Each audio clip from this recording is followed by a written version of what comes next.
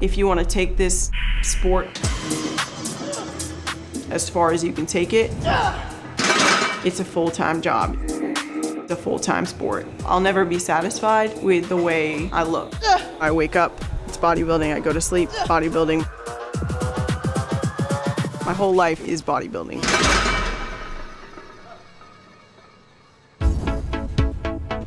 I eat the same things every single day. I keep it very simple, so it's all listed out. So I'm about to eat meal 1, which is 175 grams of potato, 2 whole eggs, and 2.3 ounces of chicken. So I just look at my sheet, go to the fridge, and I make it every single day. My name is Olivia Rothenberg, and bodybuilding is my life. You know, back in high school, I drank a lot, I partied a lot.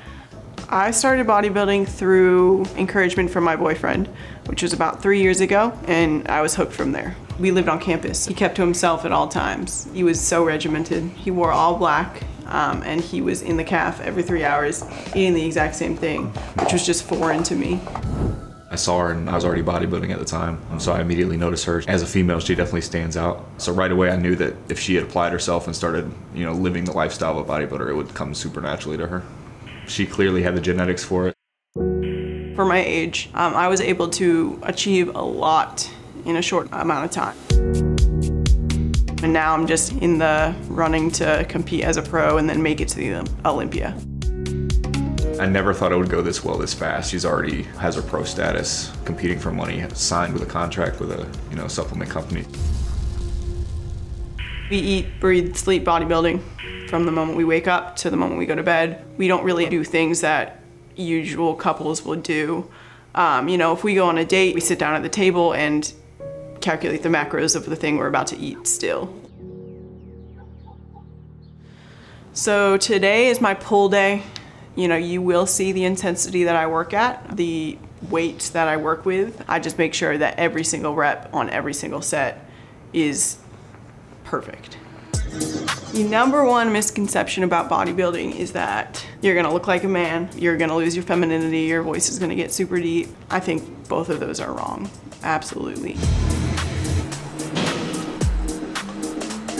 Because this sport is so from the minute you wake up to the minute you go to bed, sometimes I'm like, man, shut up. I don't want to eat anymore. I don't want to do this. I don't want to do that.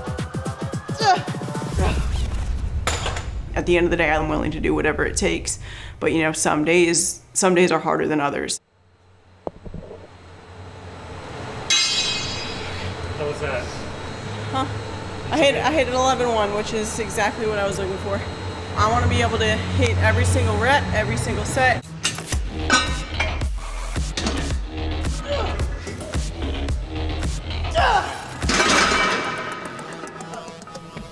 The clients that I do work with, they come to me every week saying, thank you, I didn't know I could be this strong. My real main goal on social media is to show women you can train, how strong you can be. So I really hope that I encourage women to reach their maximum potential. Let's go. 2, let's go. Up, 3, 2, let's go.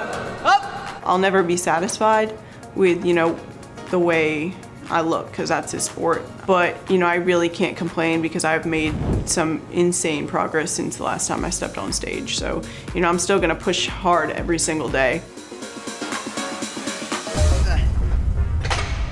As long as my workout goes well, I hit all my numbers and I'm satisfied with my workout. Leaving the gym, it's a sense of relief. At this point, since I got my pro card, bodybuilding is my life. I wake up bodybuilding, I go to sleep bodybuilding. My whole life is bodybuilding.